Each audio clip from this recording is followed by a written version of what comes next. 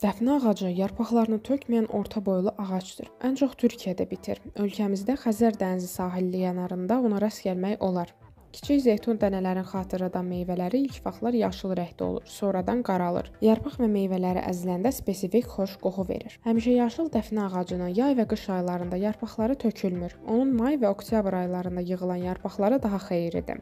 Müasir kulinariyada az xörək tapmaq olar ki, onun içində dəfnə yarpağı olmaz. Lakin dəfnə yarpağının istifadə sahəsi bunlarla məhdudlaşmır. Ondan təbabətdə, kosmetologiyada, məişətdə də geniş istifadə edilir. Onun bir sıra müalicəvi xüsusiyyətləri var. A və C vitaminləri, həmçinin dəmir, manqan, kalsium və maqnezium kimi minerallarla zəngindir.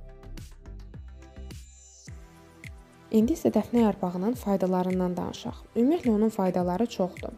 Soyuq dəymə, qrip, infeksiya əlamətlərinə qarşı yaxşı təsir edir. Baş və bel ağrılarını yüngülləşdirir, qan şəkərini tarazlayır, dadı və qoxusu insanı sakitləşdirir, göz xəstəliklərinə qarşı yaxşı təsir edir, qastrit və xora kimi mədə problemlərinin mədəni gücləndirir, qan xərçəngi kimi tanınan leykoza qarşı təsirlidir, dəri xərçənglərinə qarşı faydalıdır, həzm sisteminə yaxşı təsir edir və qaz çıxardıcıdır. Yüksək temperaturun qızdırmanın aşağı salınmasında köməkçidir, skelet sistemindəki ağrıları yüngülləşdirir. Hamiləliyin ilk aylarında istifadə edildikdə körpənin ehtiyacı olan fol turşusunun qarşılanmasına təmin edir. Aybaşı pozğunluğuna qarşı yaxşı təsir edir. Keyfiyyətli yuxu almağa kömək edir. Stressi aradan qaldırır.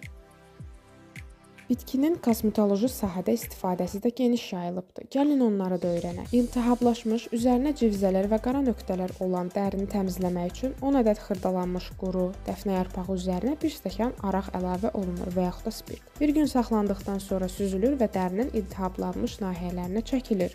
Bundan başqa dəfnə yarpaqlarının hazırlanan şampun saç tökülməsinin qarşısını da alır, saçlara yumşaqlıq və parlaqlıq verir. Ağacdan yığılan meyvələr qazana tökülür, üzərinə su əlavə edilir. 2-3 saat vam ocaqda qaynadılır. Meyvələri suyun dibinə çökəndən sonra süzülür, yağ suyun üzünə yığılır. Üstə qalan yağ sudan ayrılır və saf dəfnə yağı əldə olunur. Dəfnə sabunu saç tökülməsi və kəpəklənməni azaldır. Dəriyə nəmləndirici və cavanlaşdırıcı təsir göstərir. Antiseptik xüsusiyyətlərinə görə dəridə olan bakteriyalar və göbələkləri də məhv edir. Mütəmadi olaraq bir ay ərzində dəfnə yarpağından çayın içilməsi də qarın piylərinin əridilməsində effektiv şəkildə təsir göstərir. Resepti isə sadədir. 10 ədəd dəfnə yarpağı və 2 çubuq darçın 1 litr suya əlavə olunur, 10 dəqiqə qaynadılır və hər gün 1 stəkan içilir. Stresli anlarda da dəfnə yarpağı çayı sakitləşdirici xüsusiyyətə malikdir. Bəs dəfnə yarpağı çayı necə hazırlanır? Dəfnə yarpaqlarının çayı hazırlanması da çox asandır. 1 litrə qədər suyun içinə bir miqdar dəfnə yarpağı əlavə olunur və qaynadılır, süzülür və gündə 1-2 dəfə istifadə etmək yetərlidir. Dəfnə yarpağını çiy şəkildə də çeynəyə bilərsiniz. Biraz sirkə ilə birgə qaynadıldıqda da qarqara kimi istifadə edilməkdədir. Dəmir əskikliyi ilə əlaqəli anemiyanın müalicəsində də təbii yardımçı məhsuldur.